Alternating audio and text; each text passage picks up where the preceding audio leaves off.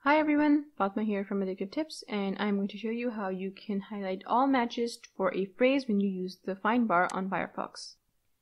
If you want Firefox to automatically highlight all the matches that it's found, you can do two things. The first is you can tap the Alt+A keyboard shortcut and it is going to highlight all the matches. And if you tap this keyboard shortcut again, it's going to only highlight the current selection.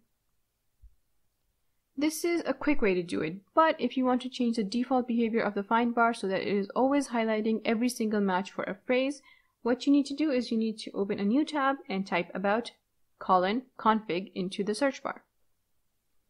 And you get this warning on screen. Go ahead and select it, and then you go to the Firefox preferences. Here you have to search for this preference. Use the search bar at the top to look for it.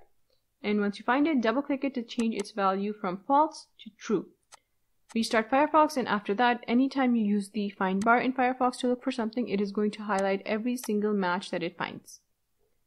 Thanks for watching. I'll see you later with more tech tips.